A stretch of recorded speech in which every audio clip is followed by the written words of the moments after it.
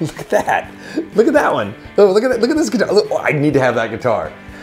We've all suffered from this problem, but it didn't used to be a thing. It's a new development, and you can call our hotline 976-BABES, and we can help you out with your guitar ADD addiction issues. Just slow down. Relax. It's okay. The guitar you have is, I mean, this might seem counterintuitive for a guitar shop. It might be really good and all you need. And your amp. That's crazy. I know your amp might be really good too. Could be. And those pedals might be all the pedals you need. Like, so we started talking about this. God, this was like yesterday. We were talking about this, and Derek and I were really just kind of getting in, like, back in my younger days. Right. And I was in a band, and like in like the early 2000s and whatnot, the touring times. You know, I had my red knob Fender Evil Twin. I had a Gibson Les Paul Deluxe 78. And then, like, when I started touring more, I was like, I need to have a backup guitar. So I went to the guitar store, and I was like, I need a Telecaster. It's kind of like a Gibson, but I want something different. And I can afford that. I can't afford a Gibson right now. So I was like, give me that. What do you have? They have these. And I was like, there's a black one. Can I just hold it? And I played it for a second. I was like, cool, I'll take this black American Standard Rosewood Telecaster. And those were my guitars and my amp. And I don't think I had any pedals. Just had the Evil Twin had an overdrive. So like, just the Evil that's Twin. My dirty channel. Done. But that's how it kind of always was. Like, you had your stuff, and that was your stuff, and you weren't always looking for the new thing to reach that golden tone. You weren't, the new release wasn't like, you didn't have to have it. At least I didn't pay attention to it. I don't even think that was on my radar in that time of my play. Like, it was just all about playing, like learning to play, learning new things, getting better. Was that a thing though back then? Like, were the manufacturers like pushing new stuff? They had to have been pushing, like, through Guitar Player magazine. I'm sure they were. Maybe it just wasn't like as readily available for you to compare it to everyone else. Well, I think it was, the internet wasn't a thing the same way. Yeah. Like, it was there, but it was just kind of like, it was just like a sort of, it wasn't like in infiltrating every aspect of our life. You know, I was trying to, it was just there, and it was because now it is. I mean, it's everywhere. Every aspect. Like, I have my phone out of my pocket, thank the gods, because I don't want to be bothered all the time. Right. And I try, like, not look at it when the screen time comes up. I'm like, oh God, it went up 5% or 10%, or keep it down. Like, keep it down below 30 hours a day, please. No, but I just had my stuff, and that's what I played. And you did it. And I remember one of my friends, like one of my good friends, Wayne, like, I remember when he worked at this Price Waterhouse Coopers, an accountant. He made a lot of money. And so he was going to go buy himself a Taylor. And so I went to the guitar store. I went to Matt Umanov's with him down on Bleecker Street. And he was like, I'm going to get a Taylor. So he bought himself an 814 CE. Nice. You know, which was probably $2,000 back then. Yeah. Which was a lot of money. A lot. Still a lot of money today. But he bought that, and like, I'd never seen an acoustic that nice. Right. You know, we're like, whoa, this is cool. Like, he was an okay guitar player. He's decent. Like, he was better than most, not as good as some, you know, but in this guitar he deserved for his working. He worked tons of hours, but that was his guitar, and he still has that guitar. And this was like the year 2002, maybe. That's awesome. I don't think he's bought another guitar since. I mean, it's because he plays guitar really as a hobby. Need another guitar, yeah. You know, we see a lot in our business. You know, people will buy a guitar, and, like, you know, 3 months later, it's like, this isn't the right guitar. Or this pedal's not doing what I want it to do. Yeah. The pedal might do what you want it to do. You just haven't figured it out yet. I think that happens a ton. People buy gear. It's not immediately, because we live in this instant gratification era, right? Doesn't do what you want immediately, and you sell it before you really know how it works or how it reacts. You have to get to know gear. You know, I mean, that's part of playing and being fluid and being able to adapt to any situation. You have to know what your stuff does, how it works, how it interacts. Yes. And if you don't take the time to do that, you might be missing out on some really cool things. Like, if you ever buy a pedal or an amp or a guitar and you're disappointed at first, give it a minute. I mean, I guess I should say, with the caveat of, like, if you're going to return that thing, don't have it for 6 months and then call the shop and be like, hey, right. And that's cool. I mean, yeah, or that's different. Or if your pleasure is, like, you just like to try new stuff, and you buy it and you sell it, and you know you're going to take a haircut on the sale. That's fine. And I have a lot of friends that do that. I've done that before too, because I just want to try stuff. You know, but sometimes I didn't used to want to try stuff. I didn't know that was the thing you could do. I can try different things. Well, I can buy these things from Sweetwater and just return it, and it's not a problem. Like, that's crazy. But see, I think trying different things is totally different than being frustrated that you can't make your setup do I mean, not every setup does everything. So totally legit to go find the thing that does what you want. But you still have to take the time to get to know it. No, because like right now in my life, I'm not the same person as I was in 2000. No. And I do like to acquire things now, like guitar things. I'm like, and it didn't used to be a thing. And I'm talking about me this entire video. It's not, I'm not talking, I'm a bad person. I'm like, no, it's like I love it when there's like new gear cycles. And that's, we talk about NAMM every once in a while. Like, that's why like I love NAMM. It's like, the consumer electronics releases, like the gaming expos. I like those things when like new stuff is getting released. The new Xbox, the new PlayStation's out. Like the new camera stuff is out. Like the new mics are out. Cool.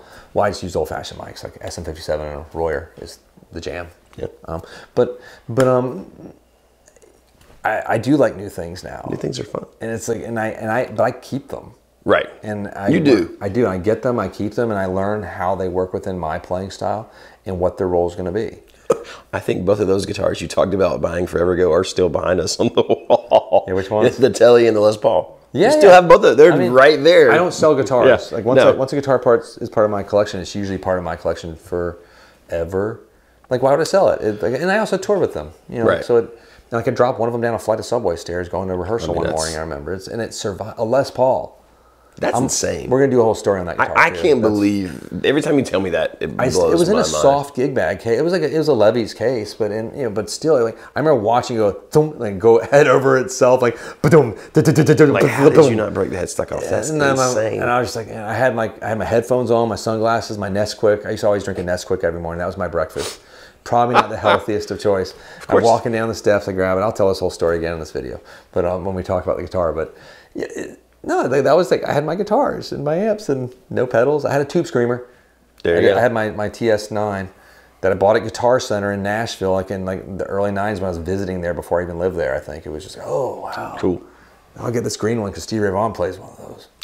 Now I am probably the opposite of that. I have traded, bought, and sold lots of guitars. You are a whore within this gear, but that's good because I get to see all your new stuff. But I have recently settled into sort of the mindset of instead of trading and buy like just okay, I will keep these nice guitars. I think I've gotten to a point where like all my guitars I really love until the two rocks show up. You're gonna be so sunk. Oh. Those things are different. Yeah, you will have a two rock as well. Absolutely, that's guaranteed. That ruined my life. Just I was fine with Fenders. I was just completely fine. That messed me off. I hate those amps. So mad. They're so horrible people. They are. I mean, Eli's a bad person. He's a bad man. He is. He's like those three sirens in Oh Brother Where Art Thou? Plug your ears. Hey, right. They play that great. Like I mean, if you don't like the South, that moment alone, just watch that movie. The rest of the movie shows the bad parts of the South, but of this historicalized, fictionized, but real bad parts of the South. But that's a great part of that movie when those beautiful women come out of the water to kill the boys. That's a great movie. That is a great. Like, that's George Clooney at his finest.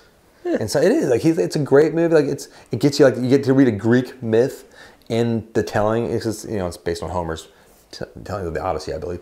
And it's but in like deep South, chain gang period, Jim Crow laws, like everything. Just it's we got Robert Johnson references. You got John Goodman in there. It's a hilarious movie. I highly recommend it. Great music too. God, it's the top selling at the time. It was the highest selling independent record like ever. Was the soundtrack for that, and none of those artists were like signed at that point. It was just kind of like. I mean, that song was everywhere that movie was out. It was amazing.